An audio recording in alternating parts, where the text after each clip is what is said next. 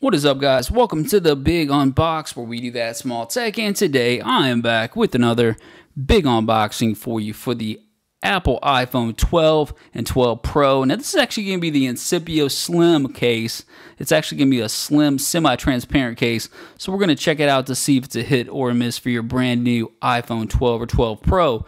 First thing I noticed on this one, it really kind of stuck out to me, is 14-foot drop protection. That's some big boy drop protection. Usually you get, I think Tech 21 is 12 for like their semi-transparent case, which is that Evo Check, and that's really good. But 14 foot, that is good drop protection for a style case like this. But we're going to check it out to see if it's a hit or miss. Obviously, you can see it's a semi-transparent. It's got that smoke color, and I like that because you're not getting the full effects of a clear case. You're not getting the fingerprints, you're not getting the dirt, you're not getting the dust, you're not getting the yellowing, but you're still going to be able to see some of the back of the phone. So to me, I like that a lot. And the back's going to tell you a little more details what you're going to get. So let's go and check this one out. I think this is like a newer series that they've got. I've got a few Incipio cases on deck that we're going to roll out to review. If you guys have any suggestions, throw it up in the comment section. First impression, hard shell plastic back. As you can see, semi-transparent look to it. Got a little Incipio branding. It looks very clean, very nicely done. Got a little bit of flex to it, but overall it's a hard shell plastic, and it transitions to kind of like a gel style finish on the sides. It's not quite as grippy as a gel style, but pretty decent. And then I can see what they're talking about with that drop protection. You can see these little ridges right there all the way around the top of the bumper, and then it looks like it kind of stops on the sides right here.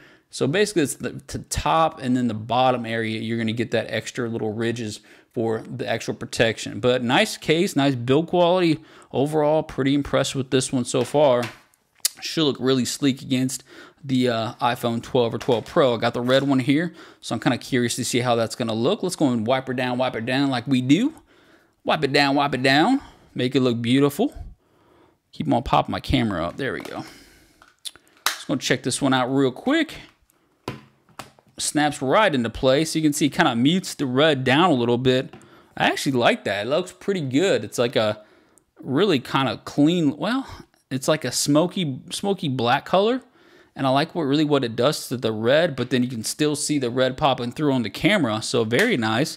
It's going to add some bulk to it, but overall, it's got a nice feel to it, and still kind of keeps a lightweight, so very nicely done. What do you guys think about that? You like that? I can see where some people would and some people wouldn't. I do see some fingerprints accumulating, but overall, still can see the Apple logo. Camera protection looks pretty good.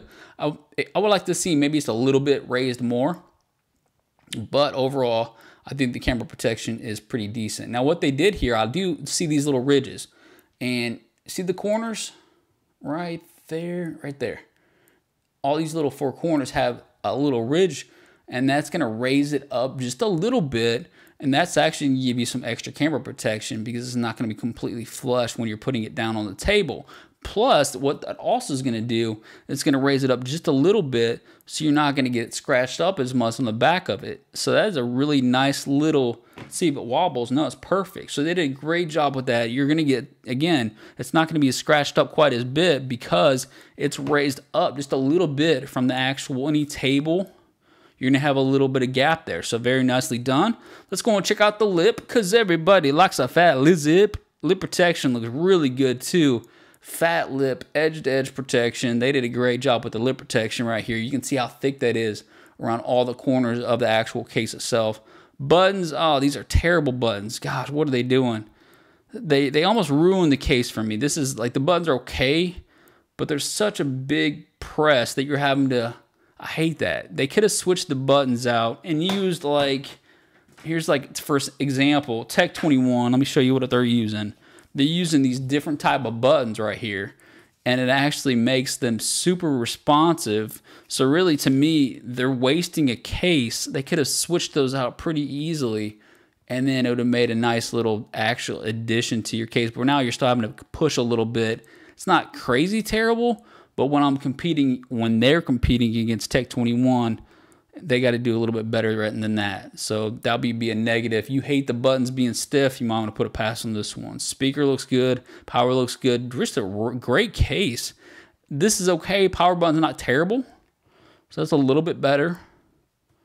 All right. So overall, this is crazy because I really like this case. So I'm gonna say it's a mini hit. Let's go and check this one out real quick to see if it's MagSafe.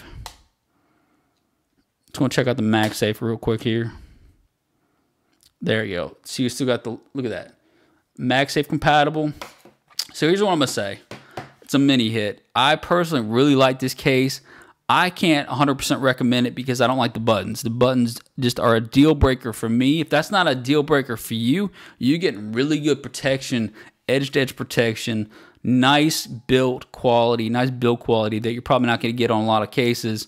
So overall, I'm going to say this one's a mini hit. Let me know your thoughts on this one. Are stiff buttons a deal breaker for you? To me, I got to say, after using some really good cases with nice buttons, it is a deal breaker for me these days. Let me know your thoughts in the comments about that. Hit the subscribe button. I'll see you guys next time.